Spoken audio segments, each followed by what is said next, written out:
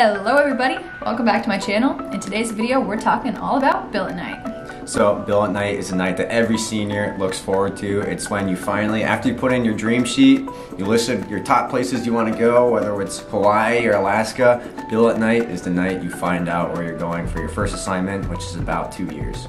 Today, I'm going to take you back to when we first got the list of potential options for billet night up through March 3rd, which is when we found out. Hello everybody. So today is November 12th and our billet list came out tonight, and so I was looking through it and figured that I would start kind of documenting this process of deciding how I want to go about making my list. And you know, maybe this will go in my overall billet night video so that you can see like how I made my decision on what to put in for, and then honestly how God worked through that and through the detailers and through conversations to get me where I'm going next.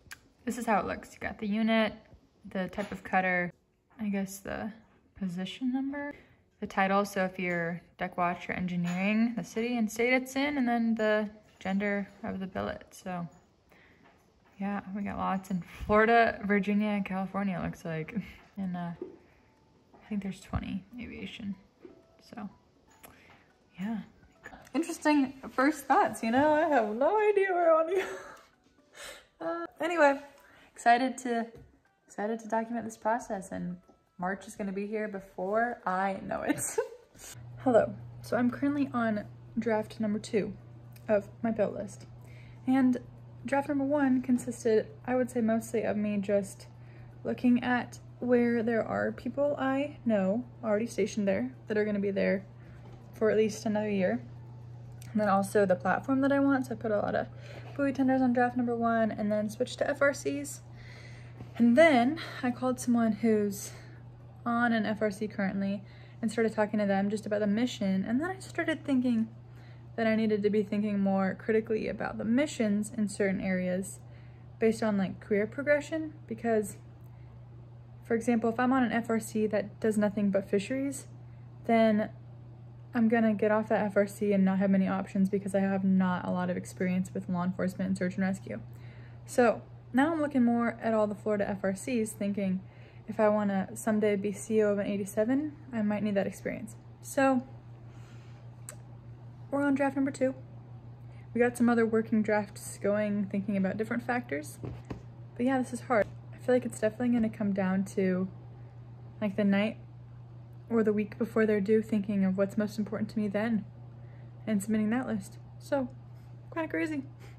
So I just had my meeting with OPM. OPM, for those of you who don't know, is Office of Personnel Management, and they're basically like the detailers for the Coast Guard. So they're who determines where everyone goes and all that. So we had meetings with them today and just able to ask our questions. I told them my rank, what I was thinking, and you know, the biggest thing I got out of that was just realizing that if you want to get back into the patrol boat world after you've already been an ensign on an FRC, you'll have to either go on a bigger boat second or go to Pat Forsois second in order to set yourself up for that. So there are just some more variables in there that I was thinking about, you know, just continuing to shuffle around my list. I also got to sit in my meeting because they were running late. I met with another couple. So it was the couple and me, and so it was cool because I got to hear all of their co-location questions. It was cool to get my questions about it answered through them. So that was a really unique opportunity through them running behind. So just trying to continue organizing and thinking about how many I need to put on my list. So yeah. Hey, so it's been a while since I updated, but since the last time I talked to you, things have changed a little bit. I have kind of shifted priorities, more so thinking about what will keep options open for me down the line. So going to a cutter that has a flight deck and has 05 or 06 command, so that you have that endorsement, so you have options in the future. So more so looking at 270s and 210s now, and kind of location based, just so I can be with friends and other people that I want to be with. So that's where we're at currently, and we are 2 weeks away from the day that our billet lists are due. Just talked to my company officer this morning, and then March is gonna be here pretty soon. Okay, Sela. So for my billet process, I've been documenting like as I've gone along. So as it's changed, I've taken a video. So now that we're here with our billet lists due in 2 days, how are you feeling? I feel indifferent. I'm ready to submit it so that it's like out of my hands, you know? Just ready to move on. 50 days. I feel pretty much very peaceful about it, you know?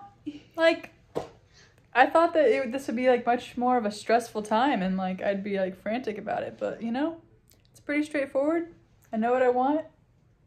God knows what I want more, so submitting them tonight. Do you want me to look at the job aid for you? No, you can't film this. What? I have to get the real moment though. I've never had no one freak out before and get nervous about anything, so this is kind of fun. This is kind of fun for me. Don't click it yet. I'm gonna check the. Did you already click it? No. I'm gonna check the job aid for you and make sure that it's loading. Well, hello. Today is the 24th of February. It's a Thursday. And that means the billet night is a week from right now. Literally a week from today. Oh! Crazy. Crazy. A week from today, we'll know and hopefully be celebrating where we're going. Yeah, how am I feeling? Let's see. We're a week away.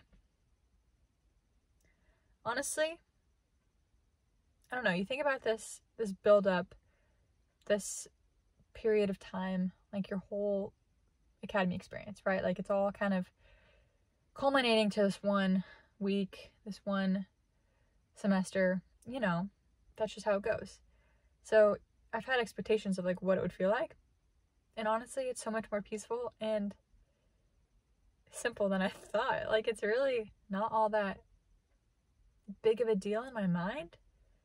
And I think it's because I'm just really confident in what I ended up putting as my first couple choices and the reasoning for my first couple choices that I'm just excited. And I think my list is set up in a way where it's going to be hard to be disappointed come next week. So yeah, I'm really looking forward to it. I decided to shape my billet list around people and community, and that means both co-locating with Nolan and also putting in for boats where I already know there are strong believers, where I have 2 strong brothers on the top 2 boats that I want. So I'm just really confident in that. It brings a lot of peace, and thinking about like what I would put in for like my 4th class, 3rd class, 2nd class year, I never really thought that I'd base it off of just the people or location. I definitely thought I would be pursuing a certain career path or a certain platform or location that I wanted, like all that. But really, like, I'm so glad I decided to, I guess, not be selfish in that sense and just focus on where I'm going to be the most supported and have the opportunity to be with other Christians. So honestly, I haven't been there yet. Don't know even what I'm getting yet. I haven't experienced ensign life yet, but as far as like the peace that comes the week before billet night, I'd say put in for places where you know you have good people, because it just, regardless, even if your command sucks, the job sucks, your neighborhood that you live in sucks, your landlord sucks, like if all that sucks, at least you know you have friends and people who love you. So I'm excited. I'm at peace.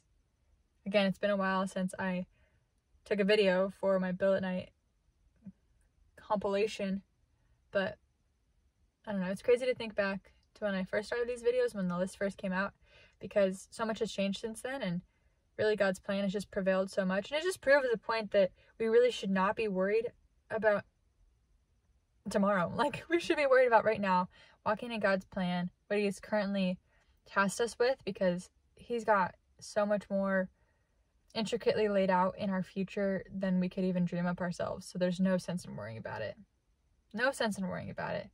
Just focus on the day in front of you. Like, be diligent in your planning, yes, and I mean, you have to think some things through and prepare for some things, but really just don't worry. Don't worry. Let God just lead you where he wants to lead you and follow his will every day. Be obedient to him every day. Man, it's cool. And I'm excited for next week. So I'm excited to film it. Excited to look back on all these. And yeah, man, this is cool. This is cool. And I'm excited that you all are watching. And I'm excited and thankful that you've been so supportive. I'm really thankful for that. And excited that I have people to share this with that want to hear about it. So thank you. And we'll see you next week. Well, everyone, Billet Night is officially on POD for tomorrow. That is crazy. Crazy. But I still don't think I'm nervous. I think I'm just excited to find out and start making plans. And yeah, maybe tomorrow when I don't have class and I'm just sitting here counting down the minutes, then I'll be a little bit nervous. But right now, like I said, just excited, and there's a lot of festivities that go along with Billet Night, so I'm excited for those.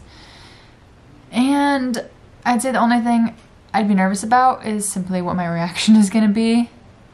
I'm not scared that I'm gonna be upset or excited. I know I'm gonna be excited regardless, but like, I'm just afraid of what my face is gonna do up on stage in front of people. That's probably the only thing that I'm nervous for. But other than that, life is looking up right now. Lots of incredible, crazy stuff going on. And I'm trying to soak up every moment and just be thankful for it all. So yeah, I'll take you along tomorrow. Should be a fun day. It's Billet Day! Woohoo! Man, it's so exciting. I'm gonna find out where I'm going tonight. Yeah. No, but actually it's like the most perfect day ever. I had one class this morning. Went really well. Then I just got coffee with a friend and hanging out. The vibe in Chase Hall is great. We just got told we don't have to wear masks anymore, so it's really great. And the weather outside is really beautiful. Ah, I'm excited! Blue sky, perfect day. So Noah, how are you feeling? Feeling good. I'm excited. I'm gonna get the exact billet I want, no doubt. Cocky. If Okay. I don't, I still be happy. Yep. As long as I graduate. Which is unlikely. I'm not gonna move. How are you feeling? Excited, nervous, calm. Anybody else have anything I active? have little airplanes floating around my stomach, but I'm not nervous. Just doing that.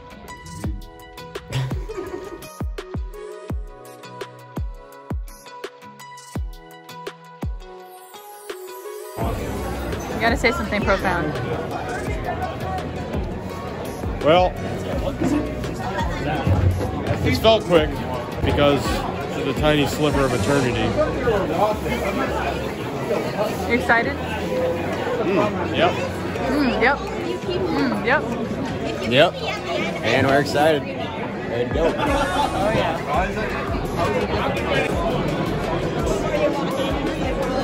Okay, so what do you think? We did that as Andre. Snake in my gum. Oh, that was cute.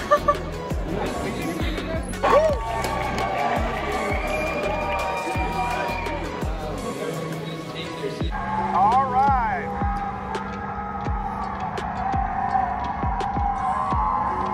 The motto of this cutter is valor, honor, tradition. Cutter has completed thousands of operational missions, ranging from rescuing 544 Haitian immigrants in a single day to numerous significant interdiction of narcotics at sea. This unit's most recent 2021 East Pac patrol prevented $10 million worth of cocaine and marijuana from entering the states.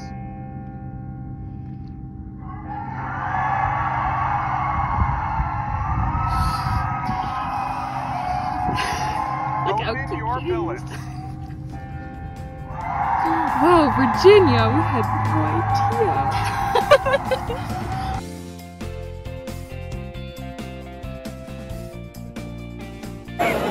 That's your face in every single video I have of you is that face. I swear.